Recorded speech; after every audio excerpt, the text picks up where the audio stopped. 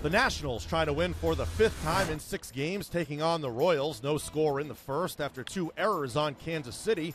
Bryce Harper drops one into center off Chris Medlin. A run scores to make it 1-0. Now 2-0 later in the frame. Daniel Murphy scorches one to right. That's a double 2-run score. An error on Gerard Dyson allows Murphy to get to third. 4-0 Nationals. The Nats break it wide open. Now 10-2 in the 4th. It's Murphy again. This time he goes yard off Dylan G, his 4th of the year. 11-2 Nationals. Then in the 5th, Bryce Harper says, my turn. Down the line in right, it is gone. Number 10 on the year for Harper. 12-2 Nationals. That would be more than enough for Stephen Strasburg.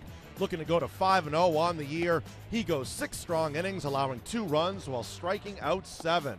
The Nats go on and win it by a final of 13-2, pounding out 16 hits. They've now won 5 of 6. Murphy with a monster game, tallying 4 hits, 3 RBIs, and 4 runs scored. Eric Hosmer was ejected in the 6th inning for arguing balls and strikes. Up next, a great matchup as Washington travels to face the Cubs Thursday, and the Royals are in Cleveland on Friday.